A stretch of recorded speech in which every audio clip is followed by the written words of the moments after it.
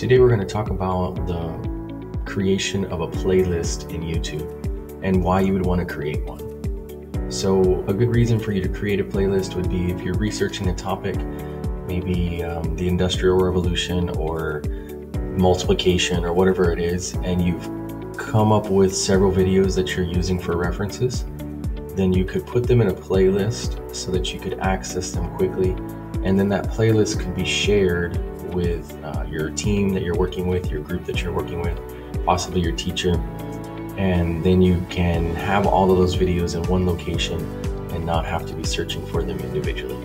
So I'm going to open up YouTube here. We're going to go to the waffle and we're going to scroll down to YouTube. And I'm going to look up a multiplication song.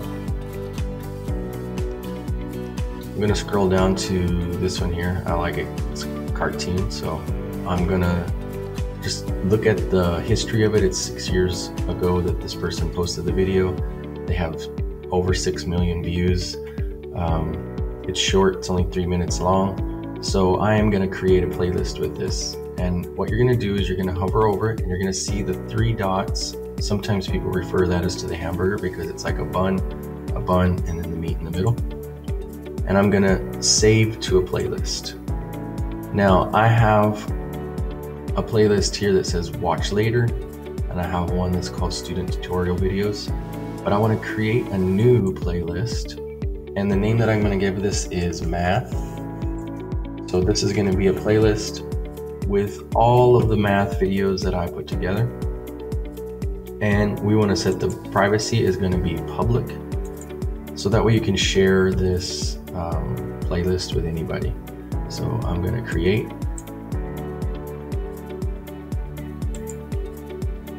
Now if we go to save playlist, you'll see that I have it under math and it's saved to math. To view the playlist, we're going to scroll down just a little bit. Let me move my camera over. And we're going to click on library, and you'll see that I have a playlist right here called math.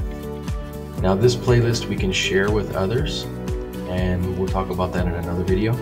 But today's challenge is I want you to find a multiplication video, one that you like yourself, or addition, any math video, and I want you to create a playlist named math.